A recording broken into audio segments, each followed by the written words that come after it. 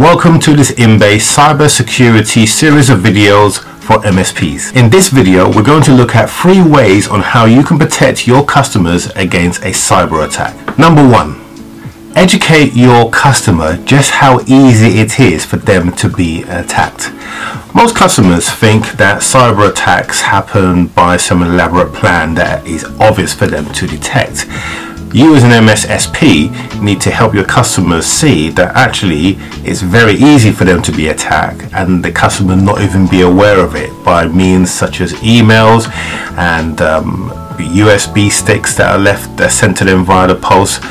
There are so many ways that attacks can happen, but your customer won't realize that. So by you educating them and helping them to see that, and in fact even taking the time to go and teach the customers staff on how to prepare and defend themselves against cyber attacks, can help you and save you a lot of work. Number 2, ensure that you have good backups of your customers' data.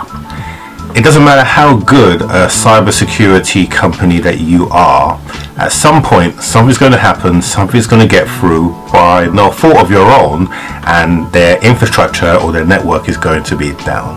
So it's important that you have good backups of their data, that you can recover their data in a timely fashion. This is something that you need to talk about with your customers. A lot of customers may have sporadic backups. They may also have backups that span over a week. It's for you to identify which devices or servers are important, and also for the customer to tell you what they can't do without, and then for you to have a backup strategy that allows you to recover that data as soon as possible. Neglect this and it will cause you problems because you won't be able to restore the data. So have a very good backup strategy that you can use if all else fails. Number 3, introduce to your customers EDR products. What's an EDR? Well, that's an endpoint detect and response application. These are the new next-gen antivirus products that hunt and destroy and look for anomalies in your network.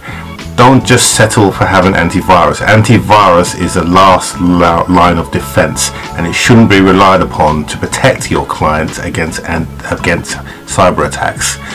When you consider that cyber attacks are on the increase, you definitely need a good EDR product that you can sell to your customer to give them that extra layer of protection.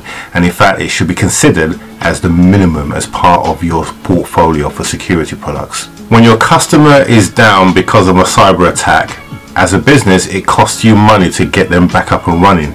So by helping your customer to understand why it's important for them to understand cyber attacks and why they need to prepare for it, it's going to minimize the amount of time that you spend cleaning up the mess and therefore improve your profits. So I hope you found this video informative, and we will see you on the next one.